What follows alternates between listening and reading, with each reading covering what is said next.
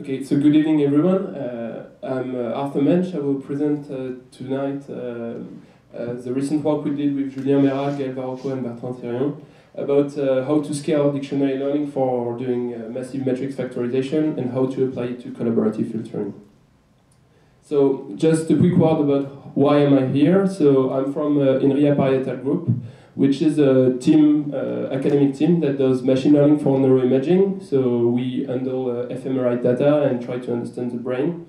And in this domain, matrix factorization is very important because it's a major ingredient because the data we're looking at is very high dimensional and doing low-rank matrix factorization is a tool for reducing the dimension.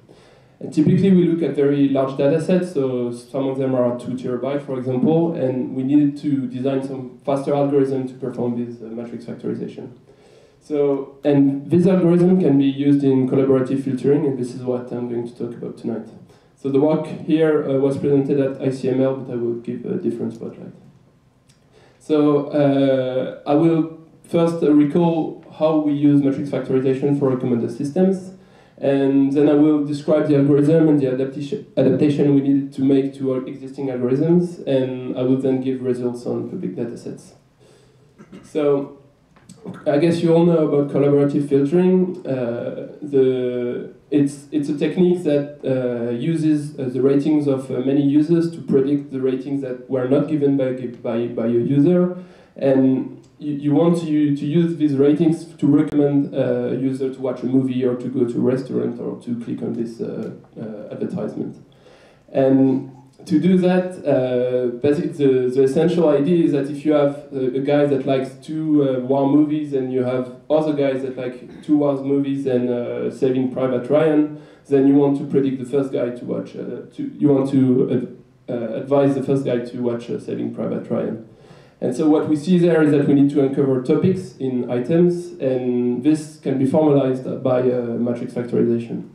So the way I like to see matrix factorization is that we embed items and users in the same space, low dimensional space. So we have representative vectors for users and items that I will call alpha and D.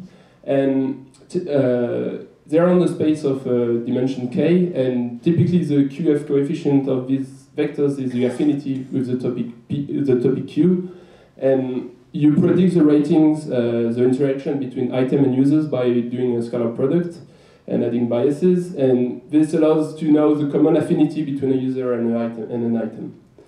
Now, the learning problem that arises here is how to estimate the representative vectors from known ratings and how to use them to predict unknown ratings. So basically, if you take all of these little scalar products and put them in the same, and gather them and use common weights, common vectors, you end up with a matrix factorization problem where you have a very large matrix X, of which you don't know every values, and you want to factorize it as a product of 2 small matrices, low-rank matrices, D and A. And optionally, you can add constraints and penalties on the factors D and A in order to prevent overfitting or to introduce some structure. And it's important to notice that we only observe what I call the I omega star X, which is basically the masked matrix that with only known ratings. So in recommended systems, there are typically millions of users, millions of items, and the matrix X is very large. So you want to have methods that scale with in both directions. And the question we asked in this work is how to scale the matrix factorization to very large data sets, and we applied it on fMRI and on collaborative filtering. So the formalism we can introduce to perform this matrix factorization is, as in many machine learning problems, the minimization of an objective function. So you want to minimize the addition of L2 reconstruction loss, which is the squared difference between the ratings, the true ratings, and the prediction given by the scalar products. And you add some L2 penalty, typically, to regularize your problem and to prevent overfitting in order to be allowed to predict unseen ratings. So there are 2 categories of methods that are typically used to solve this problem. The first one is alternating minimization, and the other is stochastic gradient descent. So alternating minimization basically take the objective function above, and which depends on two factors, d and a. And what you do is you minimize over a, and then you minimize over d, and you repeat. And since the problem is convex in d and a, it typically converges. And what's interesting about this is that there is no hyperparameters to set, which is very important if you have a very large data set, because you don't want to cross-validate on the hyperparameter of the solver, because you will lose too much time. But the problem with this kind of approach is that it's slow and memory expensive, because at each iteration you basically load the whole data set. So this is also known as coordinate descent, and you can basically vary the way you minimize over columns and rows of A and B.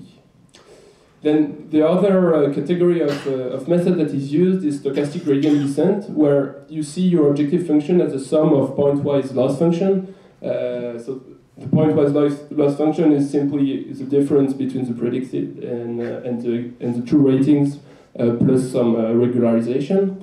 And with this, you compute the gradient of each of these pointwise loss, and stochastic gradient descent basically is the following of the gradient in a stochastic manner, meaning that you select randomly the loss at each iteration. So it's fast and it's memory efficient if you set well the parameters. Basically, this is what flavor of this method that won the Netflix prize a few years ago. But the problem is that it is very sensitive to step sizes, and you typically need to cross-validate on them if you want to have good results. So what we want here is to have the best of both worlds, meaning that we want a fast and memory-efficient algorithm as stochastic gradient descent, but we would also like to have an algorithm that is little sensitive to hyperparameter setting. And so that's where we introduce an algorithm called subsampled online dictionary learning that builds upon the online dictionary learning algorithm. That is an algorithm that was introduced in computer vision, that is known to be both efficient and not dependent on hyperparameters. And what we do is to adapt it to handle missing values, so because we don't know all the ratings, and we do it in an efficient manner so that the algorithm is fast enough. So in order to understand this algorithm, we need to reformalize the objective function that I introduced before. So if you look at the matrix factorization problem, forgetting about masks, then you end up, and you do, again, L2 penalties, then you end up with this kind of objective function where we only sum the columns here. And the penalties can be made into constraints, and typically if you take the equation above, you can reformalize it to as a problem with a latent factor, a sequence of latent factors alpha j, and the objective function becomes a function of the left side factor only. And in dictionary learning, what you want to do is to find the left side factor, and you consider the right side factor as a latent factor. So the naive approach to solve this problem is to do alternating minimization again, and it works, but it's slow. But a few years ago, an algorithm was introduced that is online, and that basically performs some update on the dictionary D at each iteration by looking at a single column of the dataset X. So this is good because it scales, and what's important is that a single iteration depends on the sample dimension, but not on the number of samples. And the idea is that the sequence of iterates will converge in a few epochs, so you only need to look at the dataset twice or 3 times. And if it's large enough, it will even converge before reaching the end of the first epoch. So it's a very efficient algorithm in computer vision. It's also used for networks, fMRI, hyperspectral images. And the question is, can we use it efficiently for recommender systems where the additional constraint is that we have missing values? So in short, what we do in this algorithm is to go a step beyond the online algorithm. And you can see that as to go from the alternating minimization to the online algorithm, you go from looking at the whole matrix to looking at single columns at each iteration. And in our case, we don't even look at single columns at each iteration, but we also ignore all the coefficients that were not provided by the users. So to understand a bit more about how online dictionary learning works, it relies on the minimization of what we call the number bounding surrogate function. So because of the fact that we only minimize the function with regard to d, and we consider the right side factor as a latent factor, we cannot apply the typical HDD or gradient descent techniques. And what we do is, because of the latent factor alpha I star that you can see here, and that depends on the present dictionary d. And the essential contribution of the online dictionary learning algorithm is to replace the alpha I star by a known code alpha I that no longer depends on d, but was computed by using the dictionary, the past dictionaries. And if you do that, you obtain a surrogate that you can update online at a low cost that you can actually minimize using typical block coordinate descent technique or gradient descent techniques. So at each iteration, what you do first is to compute the code using the present dictionary D. So the code is basically the coefficients that are used to reconstruct your column xt. And using this code, you update the surrogate function we talked about, which is actually parameterized by two low-rank statistics, AT and BT. And using these statistics, you minimize your surrogate, which you can do because the gradient has a nice form that you can see here. So all of these three steps have a complexity that depends on the number on the dimension of sample P. And this is a problem in collaborative filtering because we want to depend only on the number of scene ratings that we'll call S. So the specification for our new algorithm is this, that it should be constrained to use only known ratings. It should be efficient, so that a single iteration should depend only on the number of ratings provided by the user T. The user T is basically has provided the columns there. And it should be principled, meaning that it should follow the online matrix factorization algorithm as much as possible, so as to show some convergence. So in practice, we go from a data stream xt, where we would have all the ratings, to a masked data stream mtxt, with the ratings that were provided by user t. And the dimension of our problem has to be reduced, so that we get so that we are efficient. From P is the number of all items, to S, which is the number of rated items by the user T. And so to do that, we constrain ourselves to only use mtxt, so the masked version of xt, in the algorithm computation, and we ensure that every steps of the algorithm presented above have a complexity in the number of ratings. So, well, if we write again the previous algorithm and we write our algorithm on the right side, we see that what we do is actually change the xt in a clever manner so that everything basically looks the same and behaves the same in expectation.